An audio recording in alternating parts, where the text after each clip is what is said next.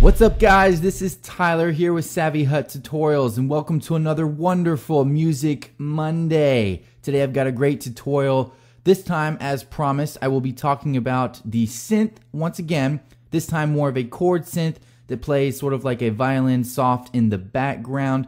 Goes great with a lot of techno, electronic house music during the soft parts of the song. So without going too much further into it, I will go ahead and play the final product and then obviously go through and explain exactly how to build it. Alright, let me go ahead and click play.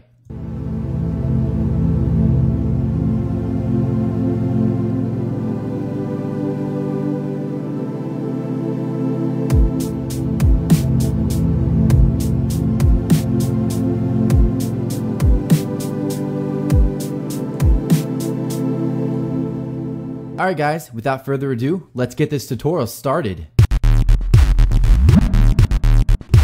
As always, the first thing we will do is go up to File and New. Start with a completely blank project. Next we will go up and make sure our sequencer is showing, and that's here in the top corner of your FL Studio screen. Left click on that and you'll see the sequencer added the kick, clap, hat, and snare as usual. The next thing we want to add is go up to Channels, left click, go down to where he says add one, scroll on over until you see 3XOSC on the list there. Left click on that and you'll see it adds it directly to our sequence here below the other four instruments. What we will do in 3XOSC is modify this a bit. Here's what it sounds like just standard as soon as you add it. So I'll hit Q on my keyboard and we're going to change that up a bit. So the first thing we'll do is go into each of these oscillators and change them to the sawtooth shape. So left click on each of these. Now you can hit Q on your keyboard and see how much that changed the sound. From here we'll go into each oscillator and also modify just a bit more. So I'll drag my oscillator 2 coarse up to 0. So I'll make that 0 semitones. Again, in the upper left hand corner here you can see exactly which semitone you're on. Of course it's blank now, but once you hover over it, left click and drag it, you'll see I've got currently set to 0 semitones. Next I'll go down here to oscillator 3 and bring my coarse up to about -12 semitones.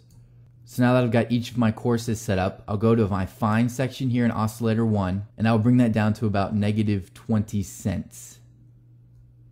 So right about there. And then I'll go down to my oscillator 2 and fine tune that. We'll bring that up to about 17 cents. The next thing I want to do is change my keyboard pitch here. This doesn't really affect everything, but if you have a small keyboard, it will help you to hit the right notes that I'm going to use in this tutorial. So right now it's set to C5, you can see here on my screen. What I want to do is just go over to where it says C6 and I'll right click on that. So now you see the C6 has changed. If you hit Q, it'll be a much deeper sound. So I'll go back to C5.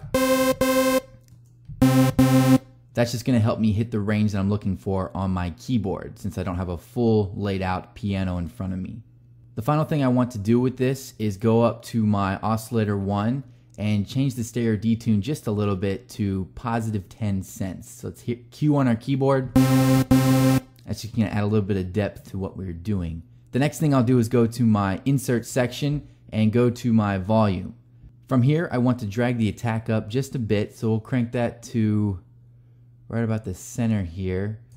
And next I'll go to my sustain level and left click, hold it down and drag it all the way across. Drag it all the way up and that'll bring it to the far right, so it turns the knob completely clockwise as far as it can possibly go.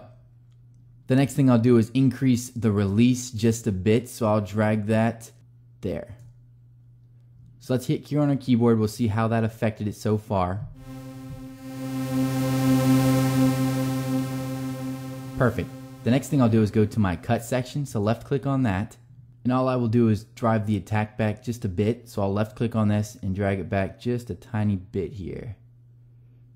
Okay, perfect. So when you first went into the cut section, your line may have looked a bit different.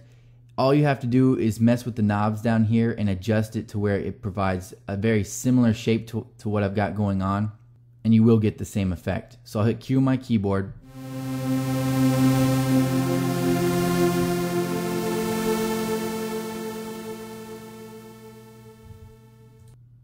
Alright, perfect. The next thing I want to do is go to my FX tag, up here in the upper right hand corner of my 3X OSC instrument, and I will just scroll up to the first free space available, which is going to be 5, because the snare, hat, clap, and kick would have taken up the first 4 FX channels by default. That's just what FL Studio does. So make sure you're on FX channel 5, and I'll double click on that. Here you'll see it opens up the mixer, and we are on insert 5 in the mixer.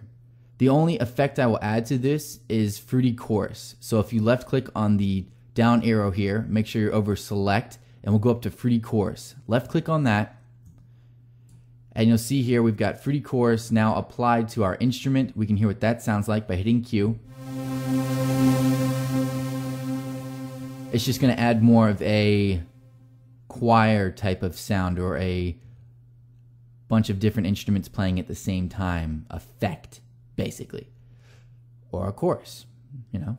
So in order to get the same sound that I had at the beginning of this tutorial, all I did was go to my preset section here, left click to that drop down, go to presets, and I used the light HF. Feel free to experiment and see what you like best, but this I found to be the desired sound. So I'll left click on that, and to apply it, you'll see it just made the changes automatically, so we don't have to dive in here and get very, very specific. Feel free to do that if you want to adjust and play around. That's a good way to learn. So I'll hit Q just to hear what that sounds like.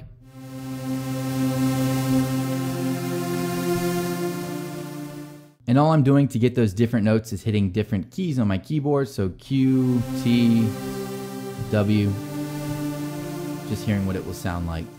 The next thing we want to do is right click on our 3X OSC instrument in our sequencer and go to the piano roll. I'll zoom out here, and I'll quickly add the notes that I had for this tutorial. So there we go. Now I'll just hit spacebar to play my pattern that I've got selected right now.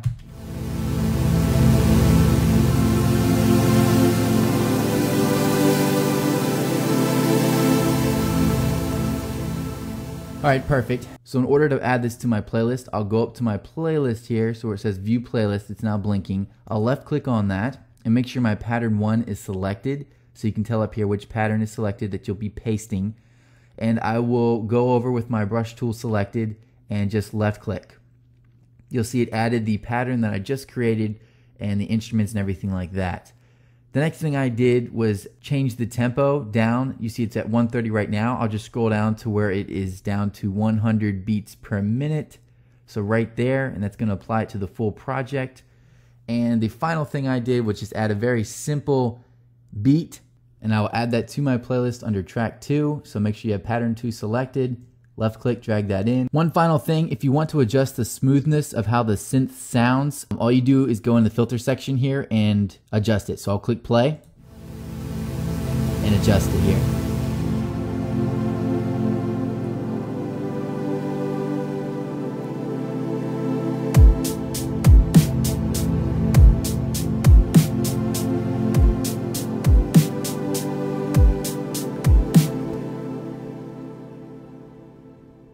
And there you have it. That's a very basic way to create a chorus synth. I'll probably create a more detailed one later down the road, but I wanted to kind of lay the groundwork here and explain how to create a very basic one. If you have any questions or comments, please leave them in the section below. As I've been saying, I put a combination of those comments and questions to create the next tutorial. So next week though, for now I've got it set up to where I'll create a new lead synth, kind of that ARP, high intensity sound that usually leads a lot of fast-paced electronic techno, whatever kind of music. So look forward to that. That'll be next Monday. So every Monday I'm doing FL Studio tutorials, and every Friday I am doing Photoshop tutorials. I know a lot of artists out there like to create album cover art, so I'm trying to help people do that as well. So if you learned something from this video, please give it a like. That really does help. And definitely subscribe to stay in tune with the latest FL Studio tutorials. Alright guys, thanks for checking in. Bye. I'm going to show you exactly what we'll be creating in the end, and quickly go through Create It, explain what I'm doing, and how you can create the same effect. Alright, here it goes.